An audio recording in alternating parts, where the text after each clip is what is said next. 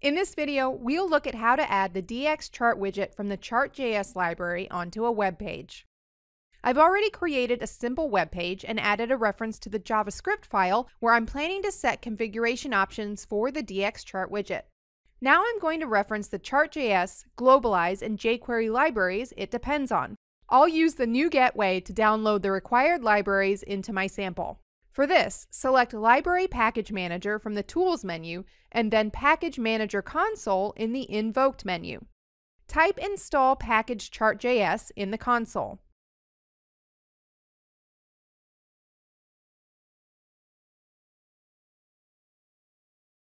As you can see, NuGet retrieves the Chart.js library from the specified package source and installs it in the project.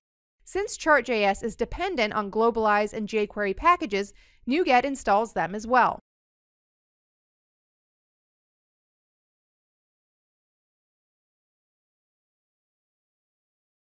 Like any widget from the Chart.js library, the DXChart widget can be added using the jQuery or knockout approach. Here I'm using the jQuery approach and adding the DXChart widget using the DXChart plugin. First, we need to set a data source for the chart. I've prepared an array of objects representing points to be displayed. Let's assign it to the chart's data source configuration option. Now let's define a series. I set the argument data source field as a field that provides arguments for the series, and the value field as a field that provides values for the series. And that's it. Let's see how the chart looks with the specified data. As you can see, the line series type is used by default. We can easily change the series type to bar by specifying the series type option. And let's see the result. Let's add more series. To write less code, I'll locate common series settings in one place, and I'll set individual series settings within the series objects.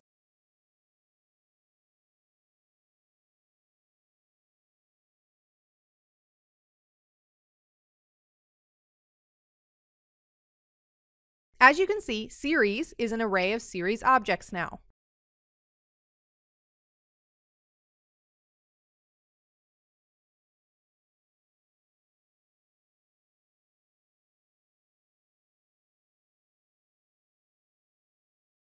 Let's change the common series type to stacked bar. In addition, let's make bar labels visible and connect the labels to the corresponding bars using connectors.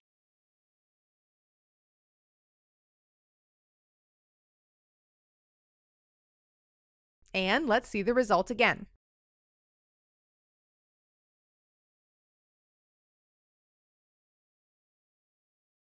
Assume our data can be divided into two categories, for instance, men and women.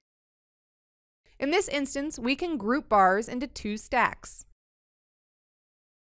Now we have two stacks of stacked bars per each argument.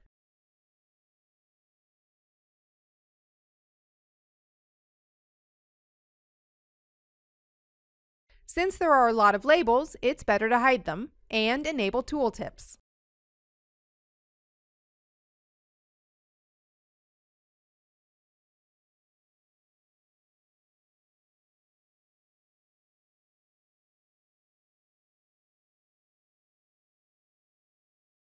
Finally, let's add a new series that will represent summary values of all the series to our chart. For this purpose, let's set the full stacked bar series type for our bar series and set the line type for the summary series. The full stacked bar series is displayed with a percentage value axis, and this axis is not appropriate for the summary line series. So let's define two value axes and assign them to the series.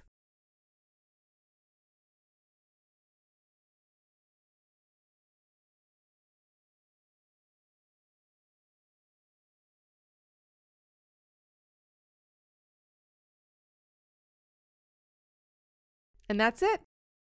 Let's look at the result.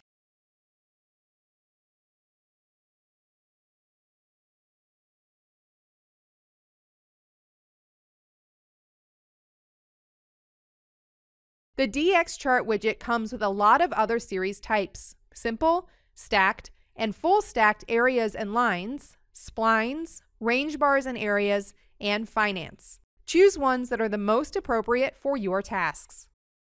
In addition, when publishing a project on the server, you may wish to use a link to the Chart.js library from the Content Delivery Network.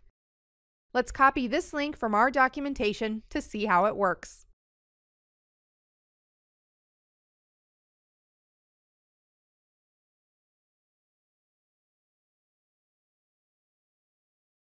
To learn about the series, ways of customizing them, and other chart elements, refer to the documentation located at DevExpress.com.